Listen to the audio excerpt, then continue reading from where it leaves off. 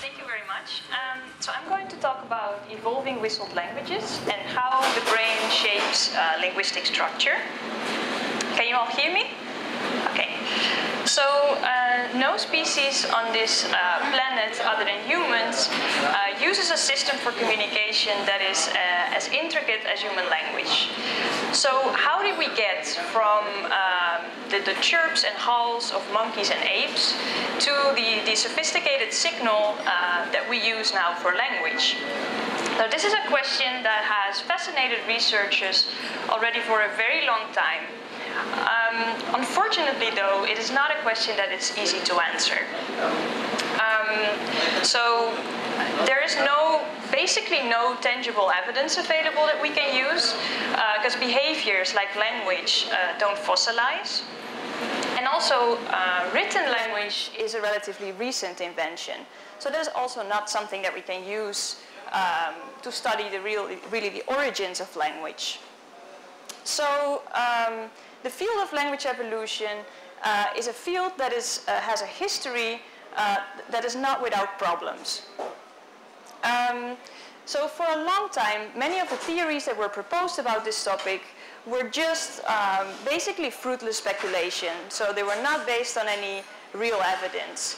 And in response to this, the Linguistic Society of Paris in 1866 even decided to formulate an official ban that forbid any communication or discussion about the evolution of language or about the origins of language. So that was a great setback for the field, although it didn't really cause people to stop thinking or writing about this topic. It is what makes us human, so people are always interested to find out what's behind it.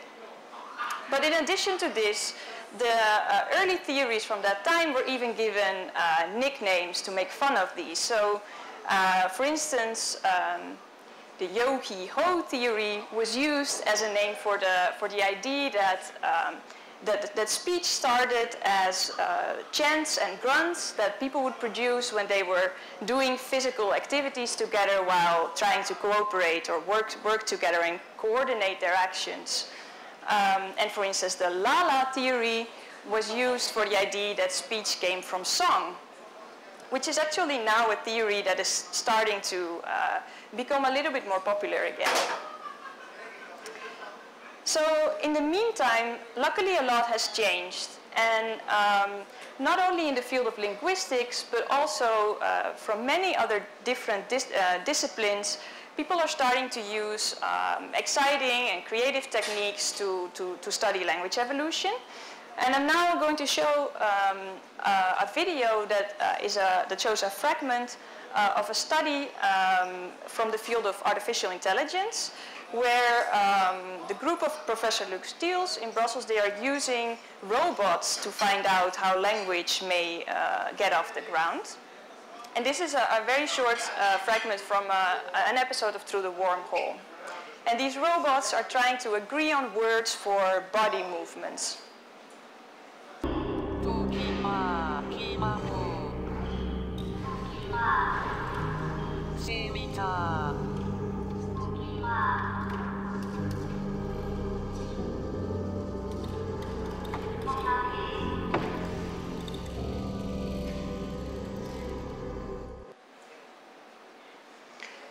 So this is an example from the field of artificial intelligence. But in addition, other fields such as genetics also contribute to this, to questions about language evolution. So geneticists are, for instance, trying to find genes that are related to language. But also paleontologists are trying to look at bones that may say something about how the vocal tract evolved. Also biologists are studying the behaviors of other species like ape vocalizations or bird song. And since relatively recently, it has become popular as well in the field to conduct studies with human participants in the laboratory. And I'm going to present an example of such a study. So to explain the setup of this type of experiments, we usually compare this with the game of telephone or broken telephone. So who has ever played the game of broken telephone? And did it ever happen that the message that came out in the end was the same as the message that was originally invented by the first person? No. Okay, so this game, in this game, a message or a phrase is passed on from person to person by whispering it from ear to ear. And when it reaches the last person in the group, this person has to say what he or she thought the message was. And usually this is something completely different than the original message. In other words, this message has kind of evolved. And in essence, this game shows what can happen to real languages as well when languages are transmitted from generation to generation, or from parents to children, children to grandchildren, and so on. And this process that passing on from generation to generation, we call that cultural evolution. And this is something that can be simulated in the lab by playing this game of telephone, but not with short messages only, but by transmitting whole miniature language systems. So in such an experiment, a participant would come into the lab, and we ask them to learn a language which is small enough that it can be learned within 1 hour. Next, we ask them to reproduce the words of that language. And those words, those reproductions, are then used to train the next person who comes into the lab, and so on. So in this way, we create a chain of transmission, and we simulate a sort of miniature cultural evolution. So the question that I was interested in this study was, where does structure in speech come from? Speech is organized. It is built up out of basic building blocks. So there are meaningless sounds that are combined in a systematic way to create words. And complex rules and structures define which sounds are correct in a language and which combination of sounds can be used in that language. And this can differ from one language to the other. But of course, natural languages already have this kind of structure. So in the experiments, we needed to come up with something different than the use of real human language. So these participants, we didn't teach them an existing spoken language, but we exposed them to an artificial, made-up, whistled language.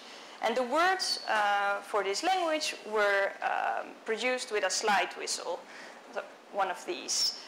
So a word in that language could sound something like this, for instance.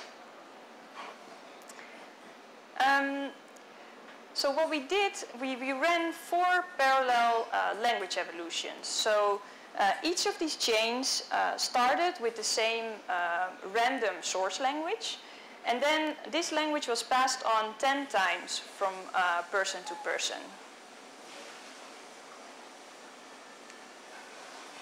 And here are some examples from one of those source languages. So basically, these sounds were produced by people who were just invited into the lab, and we told them, just produce some random sounds. So there was no structure at all in these sounds, and there were no basic building blocks that reappeared in other sounds in that same set. So this is what these sound like. So here they are plotted as pitch tracks.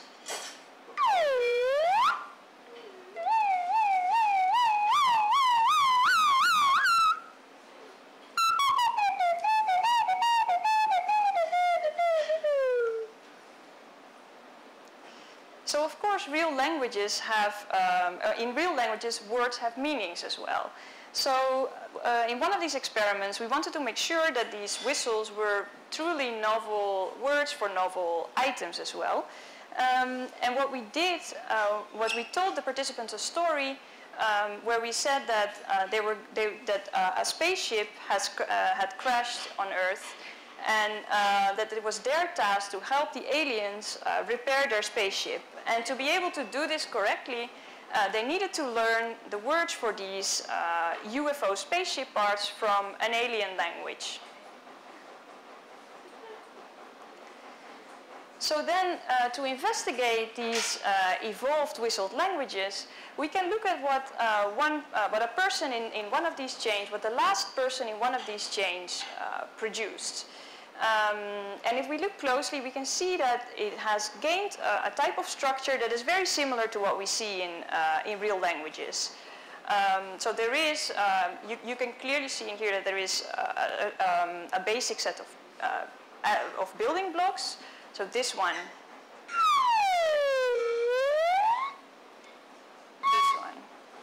and this. And these elements are reused and combined in a systematic way. So remember that that was also what we saw in real languages. And then if we combine the results of these 4 chains together, we can also measure that there is a significant increase of structure towards the end of these transmission chains. And structure here refers to this emergence and reuse of basic elements, basic building blocks. And we can also see that these languages become more learnable over time. So apparently, after a certain number of these transmissions, the languages become easier for people to remember. So what can we learn from this? So experiments of this kind show that regularities and structure can arise and grow in languages as these languages are transmitted from existing users of a language community to new learners. And every generation of speakers changes these languages little by little without even being aware of it consciously. So researchers in the field have identified that basically this process of transmission puts a selective pressure on these evolving languages. And this selection favors those structures that are easy to learn. So structures or words that people cannot remember, they will also not reproduce. So in the end, those are the structures that will disappear. While on the other hand, structures that are very easy to remember will be faithfully transmitted. So languages have to pass through a very narrow bottleneck that is created by the brains of language learners. And these languages have to adapt to the cognitive biases of these brains. And that is how cultural transmission, together with these cognitive biases, shape linguistic structure. Thank you.